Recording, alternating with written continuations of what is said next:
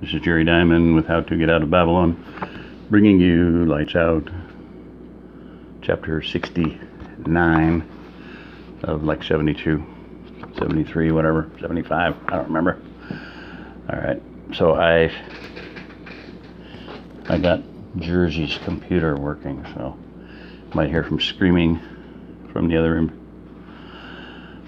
Either laughter or hopefully no strong language. So anyway, chapter 69. Mark could see the two living girls being led into Mr. Davis's cabin by John and Snuffer. The dead girls being carried into the barn by several very unsavory looking characters. He didn't want to imagine what they would do to her lifeless body. Somehow he was there in the barn being forced to watch. He could actually feel the dirty MZB hands on her cold skin. It was horrible. He couldn't bear to watch, but something wouldn't let him look away. As the cretins began to ravage her, he felt he could take no more.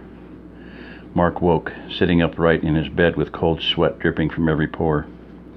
He felt a hand on him and recoiled in fear. A split second later, he realized he was at home, and the hand that had touched his back belonged to Jess. Another nightmare? She asked softly. Yeah, was all he had the breath to choke out. Which one this time? The dead one.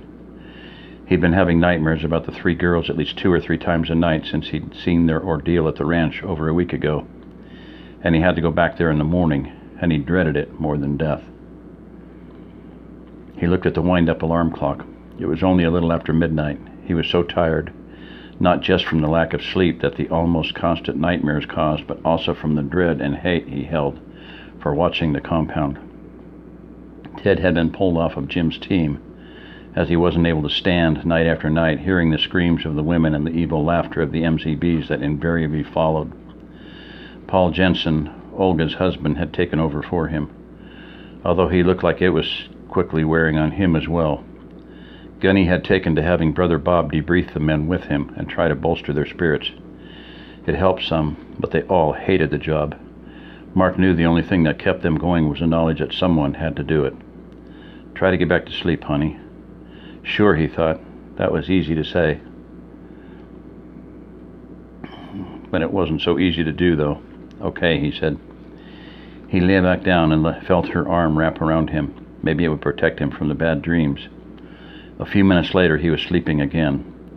The next thing he knew, the wind-up alarm was singing its annoying song, and the hands were pointing at 3:30. When they arrived at the observation post, Jim reported that nothing had happened. Mark had hoped John would have at least sent a scout party out. He needed this to be over. Although he knew if a large raiding party did go out, it meant that lots of people were going to die. He felt conflicted like never before in his life. The only good news they'd gotten in the past week was that John sent 25 men out on the last raid, and Snuffer only came back with 18 and no loot or prisoners. John had appeared very upset at the team when they returned. Mark first feared and then hoped that John would take it out on one or more of his MZB buddies, but he didn't.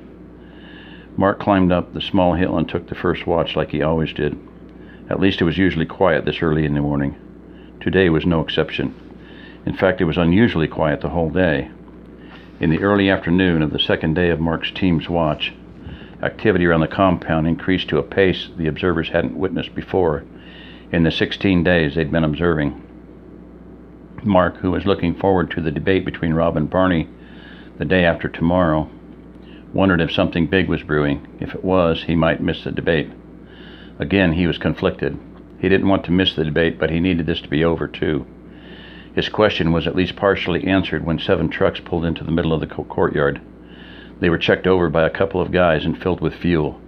Mark wondered how many men John would send out in 7 trucks. He'd sent 22 men in 3 trucks before. That ratio would indicate that as many as 50 might go in 7 trucks. That was way too many for a scout team. If John was planning a raid without sending a scout team first, it went against his normal M.O., modus operandi. Mark wondered what could be up. He was hopeful this was the one they'd been waiting for, but he refused to let his spirits get too high. He didn't think he could take another big disappointment.